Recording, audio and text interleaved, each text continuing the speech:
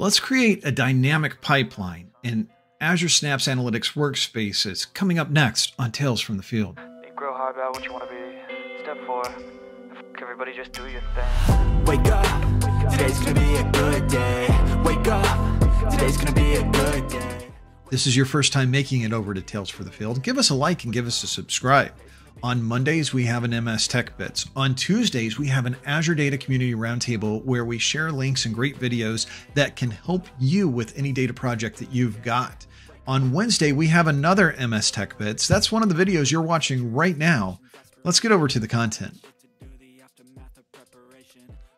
I'm in my Synapse Analytics studio, and one of the first places that you're going to think we need to go is integrate.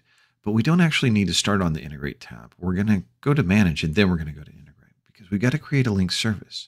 I'm going to click new and I'm going to come over and I'm going to type Azure SQL and choose the Azure SQL icon.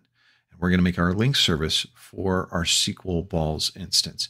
So I'm going to change this name to be reflective of that. And I'm going to change that to SQL Balls 3. I'm also going to enable interactive authoring. What happened to SQL Balls 1 and SQL Balls 2? Don't ask. They're living at a nice farm upstate. I'm going to enable the interactive authoring and I'm going to click apply. After this is enabled, this will allow us to browse things, test our connections. Really important that we get that interactive authoring. I'm then going to go into my Azure subscription and select my subscription. So that way it auto-populates a lot of this other information. I'm going to get our SQL Balls 3 instance. I'm going to get our database, our Layham 23, the Sean Layham database. And now we're going to get to security, which is going to be interesting. We're going to use system assigned manage identity. This is a very secure way of taking our TFTF dev name of our Synapse instance or our workspace instance and using it as the security context. I'm going to go over my Azure SQL database and I need to create this username in master. And I'm going to say create user from external provider, and I'm going to specify the name of my Synapse workspace. And then I'm going to go to the context of the database, Layham 23.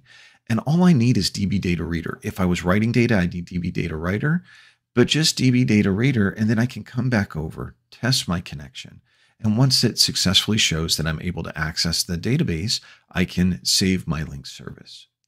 Now that I've got my link service in place, I can come over here and can begin building our dynamic pipeline. I'm going to select a new pipeline, and we're going to change its name to be something more reflective of what we're doing. We're going to name it Dynamic Pipeline. I'm a simple man. I like things to be titled what they are. Now I need a lookup operation. My lookup operation is going to allow us to dynamically look up items, and I want to dynamically import the tables from my Layham database into my data lake for my parquet files. So that way I can run SQL serverless queries against them. So I'm going to go over and I'm going to say that I need a data set for this lookup and I want my Azure SQL database data set. And I'm going to change this to be reflective. It's just going to be for the Layham database. I'm not going to fill out a table name because we want this to be dynamic and we want it to be able to go across multiple tables. So now that we've got this, I need to change this to utilize a query so I can provide a list of dynamic objects. Let's head back over to SQL Server, and we're going to use a very simple query using the information schema. To put this together, I'm just going to go and select new query. I'm going to say Layham 26, select star from, give me all the base tables. And boom, there we go. You can see 18 different tables. I don't want to have to create an input and a sync data sets for each of those. That'd be 36 items. I just want 2.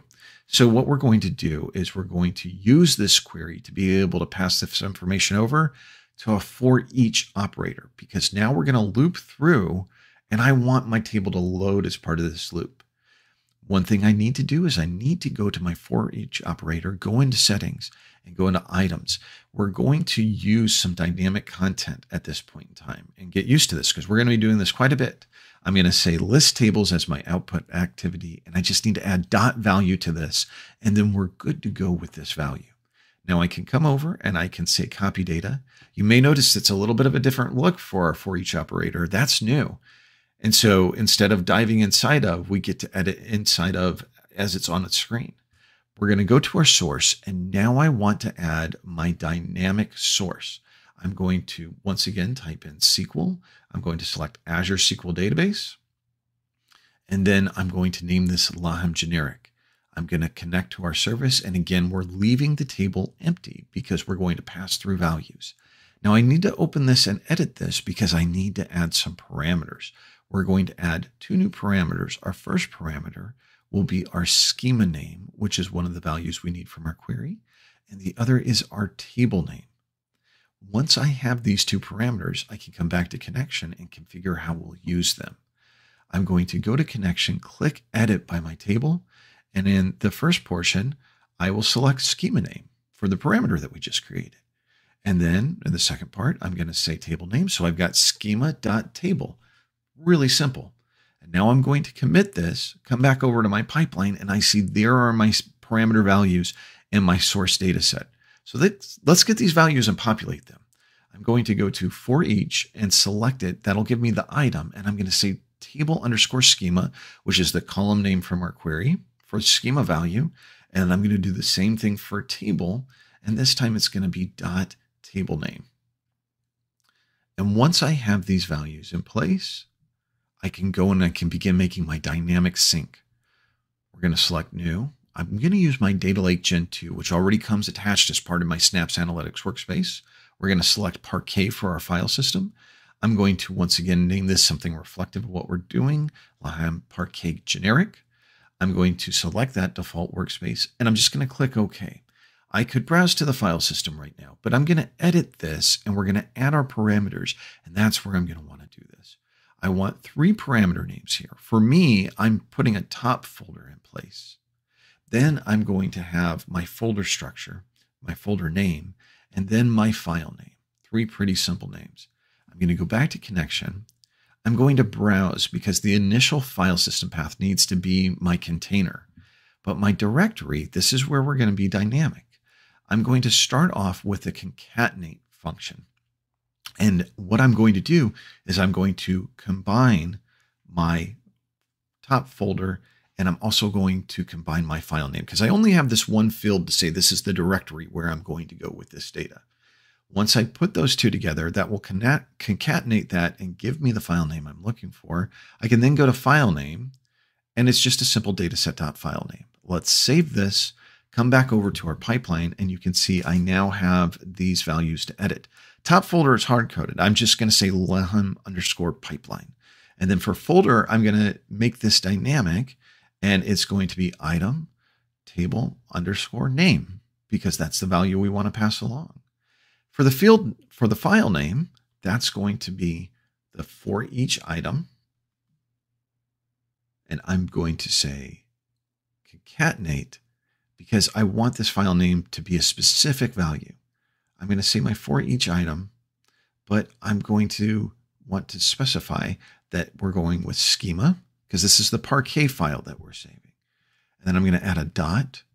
And then I'm going to want to add my item again, and I'm going to select my table name because I want my parquet file to be schema.tablename. And then the parquet extension. And so you can see now I add another comma, a period, and parquet at the end. This is going to allow me to be able to save this file in the format that I want it. Once this is done, I go up and I click commit, and we are ready to debug our pipeline. This is going to go ahead and load. I'm going to fast forward through this a little bit. This took about 2 minutes to run. Not bad overall. And the first refresh that I received, you can see that the majority of my data had already been populated. I had queued up a couple other tables. And by the end, I was just waiting for the ForEach to finish up at 1:52. Now I can go over to data. I can go to the container for my Azure Data Lake. And I can see my Laham pipeline folder is created.